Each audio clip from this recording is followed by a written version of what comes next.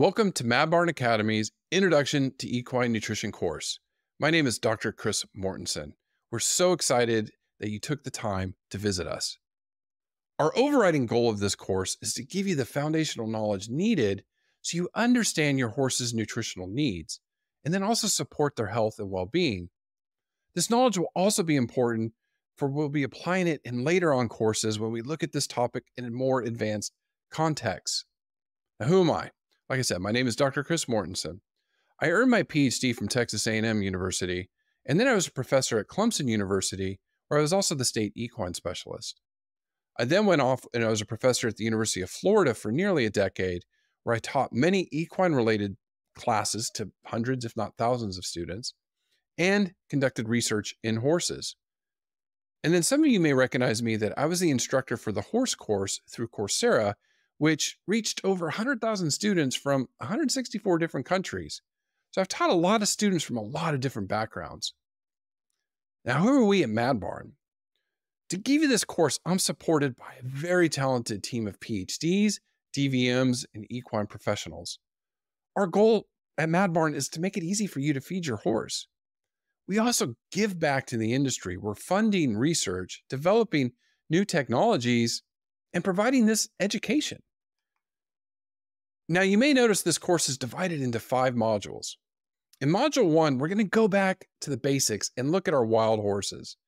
Then we're going to be looking at the basics of equine digestive anatomy, and that dictates a lot of how we feed our horses. And then in Module 2, we're going to look at energy and protein, 2 very important nutrient classes. Where do horses get those in their diets, and how do we balance it? Then Module 3, it's all about forage and hays. What are the different hay types, plant types, and what's their nutrient composition? And how do we balance that in our horses' diets? And then Module 4, we're going to be looking at common scenarios. How do you feed the underweight horse, the overweight horse? What about the performance horse? If I just ride my horse a few times per week, or what if I'm training for endurance or a thoroughbred, racing around the track? What do they need? All that will be covered in Module 4. In Module 5, we'll be talking about some common health conditions that could be nutritionally based. Things like colic, laminitis, gastric ulcers. Now, what you may also notice about this course is we have a capstone activity with each module where we're going to be encouraging you to apply what you learned to real life contexts. So apply it to your horses, or if you don't own a horse, create one. What's your dream scenario? And apply the knowledge so it's all in real life context for you. Overall in this course, you're going to be building a foundation that you can use in future courses, but also use this in your day-to-day life. We're going to be giving you the tools and information sources that you can use and reference so you can support your horses, not just in their nutrition, but just in their day-to-day care.